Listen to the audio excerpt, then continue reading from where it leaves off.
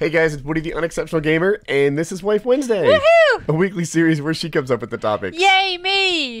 I actually read one of the subscribers really lives for that part where I say woohoo and yay me. So I think I might be up to 5 like super fans. You're gonna be bigger than me. Right. All right, here we go.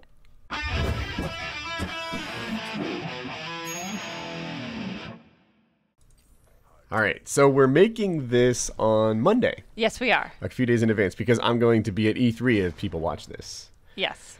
And we were just watching the Sony press conference when they talked about how it's going to be more accessible to developers than ever. And I was not happy about that. She was hating on that. She doesn't want developers to be able to write games for consoles.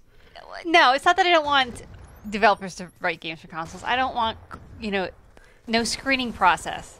Because I don't want any more games like Flower. And I know people really like Flower, but pretty much it's a pedal floating through the air. You're such a Flower hater. It's not a game. It's like a really bad movie. I read something about the development of Flower. I'm sure it took a lot of effort. It No. was beautiful. No? Okay. It was like I was giving them, It was a technical glitch. Like, they were trying to build like a game, and then they saw this weird, like, visual effect. And they're like, this is cool, let's stop here. And that's Flower. But then they also made that one called Journey. I don't know Journey. Oh, Journey is by the same people of Flower, and you're like by yourself in the desert trying to find this point in the desert, and you meet up with one other person. And you can or cannot talk to them if you want to. That's up to you. And they're telling me in like the Parent magazine, like, this is a great game for kids. What? Like... This is a horrible game. Apparently kids like bad games? I guess they like to just run through the desert and spin through I mean, visually it was beautiful. Mm-hmm. Again, so was Flower. Uh-huh. But I don't understand the point. I'm having a hard time with this. There's no objective. I love how much you hate these games. Like, she's being kind right now. Offline, she's like, this is the stupidest game ever. Like, this game should not exist. Right. What's going to happen is we're going to get all this hate from the Flower fans. Like, if they're anything like you, if they like you, maybe they won't like Flower either. I don't know. Maybe. I mean, I don't want to hate on Flower. Uh-huh. But... You just can't stop. It's not my favorite game. I need, I need a little witty banter. I need something else. You like your games rated adult.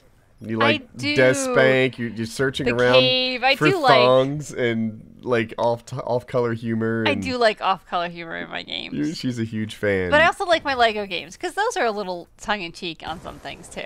Yeah, they're clever sometimes, yes. right? Like yes.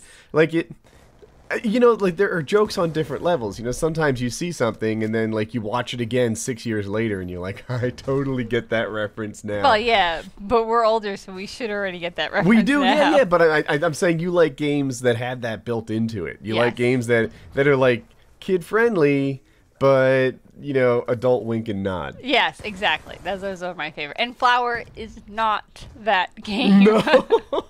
Flower's just like a visual bug or something that they just play with all I could game put it long. on in the background because I don't really think you do anything. I mean, maybe you direct which way the wind blows. Flower makes a damn good screensaver. It does. It's an awesome screensaver. That's where Flower should be in the screensaver mode. All right. Okay. New topic. Okay, which one did you want to go with? You choose the topics. Okay, so you want to talk about where you're going to be this week, or? I'll be at E3. Okay. That's it? That's your you awesome got. topic? That was, I thought you were going to elaborate a little bit. Well, what will you be doing? So Battlefield's flying me out to E3, so Wednesday I'm pretty much working all day. They had me, like, at the Battlefield station. They're like, 3 sessions. It's like... Will it be like the game, or will you be like playing like Battleship? I hope I'm playing Battlefield 4 and that there's like stuff to check out there. But I hope you guys are in costume. But so I hope I'm playing Battlefield 4. I have a feeling I'll be playing Battlefield 3, and like What I don't want to be happening is me getting pwned by Battlefield 3 pros. For like, they're like, yeah, there's 3 sessions. I'm like, oh, that seems like a lot. Yet like 3-hour sessions, like they are working your butt. They are working your butt off. You get a lunch break, and that's about it. Yeah, like they don't pay I don't me, even know why they broke it up. They should have said 2 to 6. They said 2 to 4, 4 to 6. Wait, what?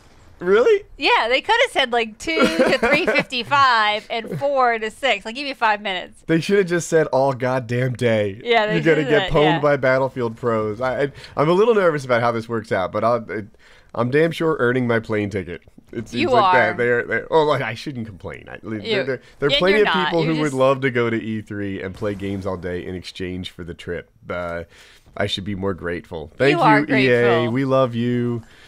But that's a long day. It is a long day. Hey, I'm going to have G Fuel in my back. I gave G Fuel away at Digifest, yes. right? Which is like a weekend or two ago. And at the time, I was like sheepishly doing it. Like, is this, how are people going to react? But everyone loved it. They were like, yeah, absolutely, I'll take some free stuff. So I wrote the G Fuel guys, and I was like, people really liked that I gave away your product. You got any more? And they sent me like, yeah, we have to put that in your luggage. it's like 25 pounds of G Fuel or something ridiculous like that. You might need a second luggage bag. I don't think I can fit all the stuff they sent me in my backpack. And they have pink lemonade, which people are curious about. So it's actually my favorite flavor. Really? Because the fruit punch is my favorite flavor. Really? And Hopes is the blue raspberry. There's something called a Britney Spears where you mix the pink lemonade and the blue stuff, or Britney Really? Palmer. Britney Palmer, they call it. There's like an almond. Yeah, no, I get that. You never told me this. Yeah. This is like okay, after this, we're doing a science experiment downstairs. I can't. It's 9 p.m. If I have this stuff, I'll be up till tomorrow. You're going to be up till tomorrow anyway. I got videos to make. Maybe I should have some. But yeah, I'll be giving away G Fuel to anybody that wants it for free, just for nothing. People liked it last time, so. Oh, that's a good idea. Yeah. Hey, we need. Oh, you had another topic. I did. We were going to talk about what we've been going through with Colin. But I don't know if we have enough time. Yeah, we'll run over. What the heck? So he had a virus, and it's not mono, but it's in that mono family. So it's going to take him several months to get back on his feet. But last week, we kind of got confirmed by the neurologist that he has Tourette's. Which sucks. Which does. He's really struggling with a lot of tics, a lot of repetitive things that go along with it, and just really struggling with his studies right now. And it's kind of heartbreaking to watch because he had been doing so well. Yeah. And he had stopped talking for 2 weeks, and we're like, oh, great, he's talking. And then the tics started coming up more and more. So I'm going to link one of these ending videos that you see on your screen right now. Will be me talking about me and my Tourette's if you've never seen it before. And it's pretty good, so check that out. But people think of Tourette's and they think of like the Hollywood version of Tourette's. And that's true. It does exist where people just shout out like 5 curse words in a row and they can't control themselves. But that's not what you see most of the time. Sometimes you see little, even verbal tics like a cluck or a stuff like that. Or like with me, I don't even say anything or whatever, but I'll do like a facial grimace that it's like I don't have to do it. It's not like, but I almost feel incomplete if I don't do it, and I can't resist it. And and it's a facial tic or something like that. It's not a big deal. I live with it forever. You don't like it, bite me. We're all good. But with Colin, he's doing like he'll knock 3 to 5 times on like everything. Oh, really? I've seen him do it on his wrist a lot. Like, he's doing his nose, his wrist, on so, other things. You know the motion where you knock on a door, right? You bend your wrist, you sort of bang it with your knuckles. He does that to his own wrist, and then he'll like switch and do it to his other wrist and make it even. He blinks. He blinks. I blink. He's struggling with it more than I am. Well, and what I've read is that when you hit about 10 years old, this is kind of when it kind of all really comes out for a lot of kids. Awesome. Yeah. So, and he'll probably be struggling for the rest of his life. But we did find through literature that if we reduce his MSG intake, a lot of like processed foods, which are his favorite foods, then these tics will be reduced. And so now we're like going organic and Yeah. cleaning the house with special, just clean household cleaners, and really trying to help the entire family be healthier because medications won't help him. The doctor said to me, "Oh, we're not going to medicate him. This isn't going to work for him." And a lot of families said it doesn't work for them. And I think there are the Tourette's medications apparently make you like a zombie. A lot of people that even have much more severe Tourette's than he or I decline using them because the side effects are worse than the disease. Yeah, and that's what I had also read. So I'm reading these stories about different families and what they've done. And for us, it's really heartbreaking to watch him because he had been doing so well. And now he is just stuck in this repetitive, constant tickiness. And it stinks because sometimes people are like, hey, how's Colin? Is he better yet? And he doesn't have a cold.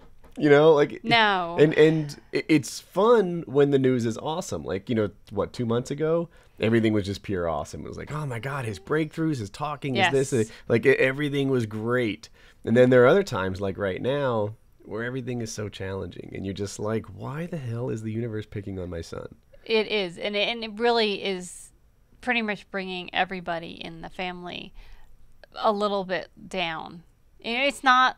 We've got a plan. We're moving forward and that kind of stuff. But when you watch him struggle and he's trying to do his work and he has to repeat the same word, almost like a mantra, you just feel really bad for him because he can't not do it. And it breaks my heart to watch him. And you want to just give him and just tell him, oh, you're doing great, and just kind of because he knows. He's looking at you knowing that he's not supposed to be doing it. But he can't stop. And he can't stop himself.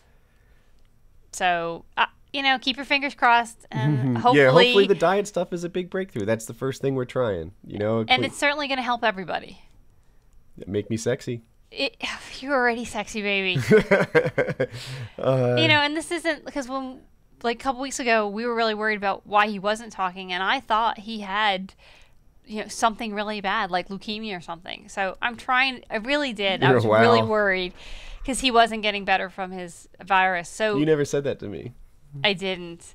But I was really worried and said, this is not, a death sentence. This is definitely, there's hope out there. So, but he is having, just a bad period in his life, and like hopefully we'll be able to kind of fix it as to the best of our ability. So that's pretty much the happy update. Sorry to bring everybody down. Life Wednesday. Life is not always happy all the time here. But it's not easy to hold us down. So we're gonna just keep moving forward. And we've got I think some struggles ahead, but we're gonna keep moving forward. There you have it. Wife Wednesday.